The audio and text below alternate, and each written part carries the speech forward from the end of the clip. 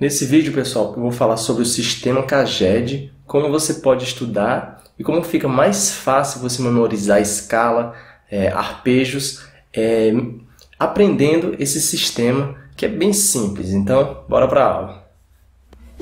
O nome já vem da cifra, né? C.A.G.E.D, que é C de Dó, Lá, que é o A, o G é o Sol, o E é o Mi e o D é o Ré. Então a gente vai seguir essa ordem. O primeiro, né, é o C. Então a gente pega o Dó e a gente só vai avançar. Avancei um tom. Esse aqui é o Ré no formato de Dó.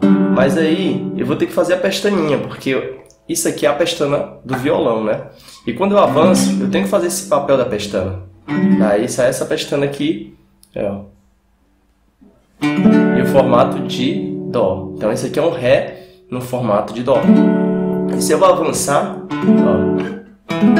mais um, é um Mi no formato de Dó. E assim por diante, Mi. Já do Mi para o Fá é meio tom, pessoal. Na escala de Dó, de Mi para Fá é meio tom e Si para Dó também. Então é só acasalado, meio tom. O outro formato é o A, que é o de Lá. Então, a mesma ideia, Lá. De Lá para Si é um tom, então eu sempre pulo uma casa quando é um tom. E de Si para Dó é meia casa, acasalado no caso, né? Então, aqui é o Dó. E tudo no formato de Lá. Como eu já disse, isso aqui é a pestana. Quando a gente avança, a gente tem que fazer o papel da pestana. E assim por diante. Então a gente vai fazendo aqui, Mi, Fá. Lembrando que de Mi para Fá é meio tom. E Si para Dó também é meio tom. Então é acasalado. E a gente pode fazer isso com os outros acordes, né? No formato de Sol. Isso é bom até, pessoal, para memorizar as escalas. Eu estou falando muito de pentatônica, né? Quem está acompanhando meus vídeos. E se você memorizar isso, vai ficar simples. É mais simples de você também aprender os desenhos. Porque para cada... São cinco formatos de acordes, né? Do C.A.G.E.D. E são 5 formatos de escala. Então, você associando as escalas com o formato dos acordes fica mais fácil. Pegando aqui o Sol, da mesma forma, eu vou avançar ao Lá. Aí eu vou ter que fazer o papel da pestana aqui, E assim por diante, que é o Si. Si para Dó, de Si para Dó, né, meio tom. Então é a casa ao lado. O de Mi, esse aqui é o formato de Mi, De Mi para Fá, meio tom, é a casa ao lado. Então,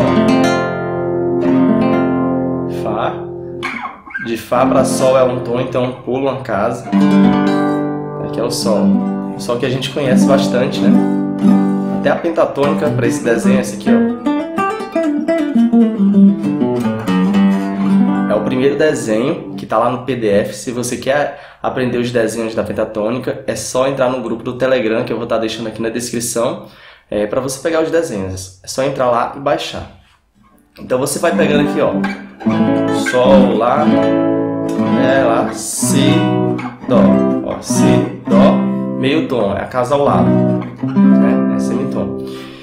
E por último, pessoal, o Ré, né? O desenho de Ré.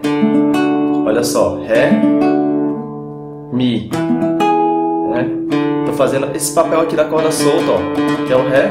Quando eu avanço um tom, fazendo,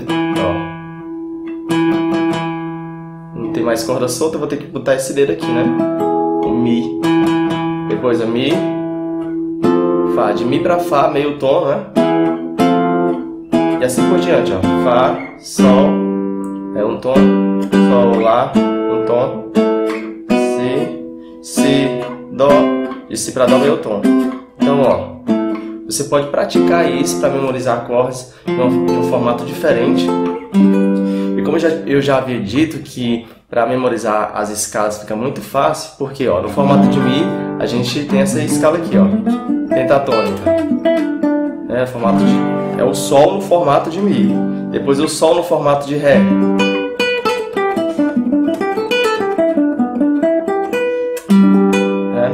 Depois o Sol no formato de Dó. Ó.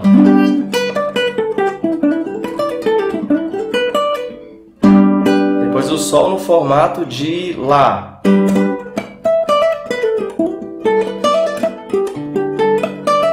Depois o Sol no formato de Sol, que é esse aqui, ó, o formato de Sol.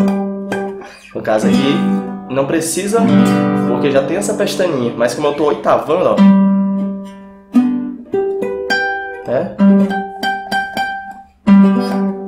fica ruim até de eu apertar aqui. Aí tem esse desenho.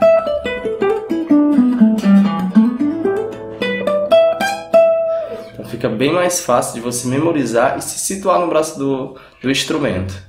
Pode ser um pouquinho chato no começo você querer memorizar, aprender as escalas, assim, tudo de uma vez só. Por isso que eu separei, assim, de passo a passo. Eu criei até playlists. Se você quer mais conteúdos assim, você pode conferir as playlists aqui do canal. Entra no canal, aí coloca lá playlists. Você assiste conteúdos de acordo do seu gosto, né? De uma forma bem passo a passo, para não ficar essa overdose de conhecimento. É legal você aprender seguindo um passo a passo, tá? Se você gostou, ó, deixa o like. Valeu e até mais.